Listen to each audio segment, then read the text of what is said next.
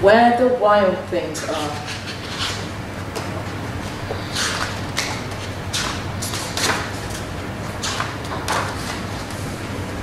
The night Max wore his wolf suit and made mischief of one kind and another.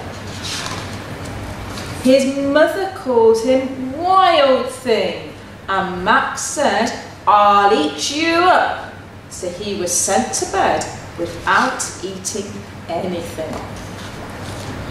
That very night, in Max's room, a forest grew and grew and grew until his ceiling hung with vines and the walls became the world all around.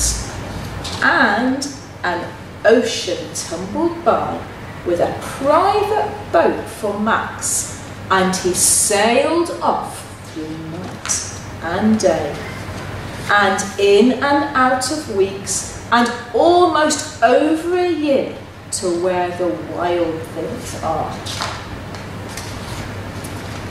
And when he came to the place where the wild things are, they roared their terrible roars and gnashed their terrible teeth and rolled their terrible eyes and showed their terrible claws, till Max said, "Be still!"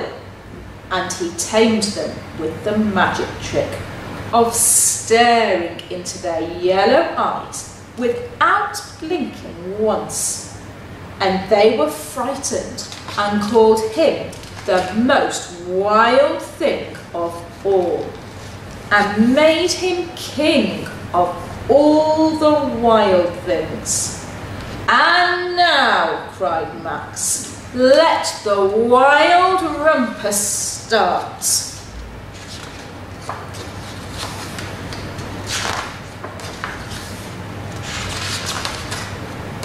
"Now stop," Max said, and sent the wild things off to bed without their food.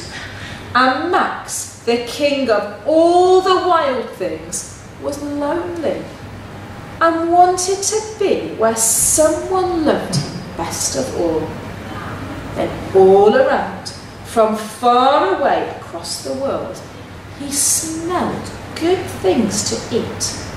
So he gave up being the king of where the wild things are.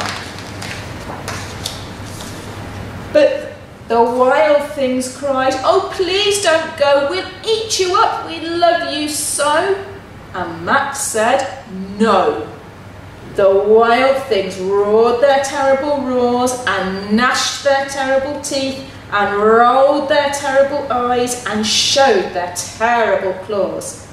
But Max stepped into his private boat and waved goodbye, and sailed back over a year, and in and out of weeks, and through a day, and into the night of his very own room, where he found his supper waiting for him. And it was still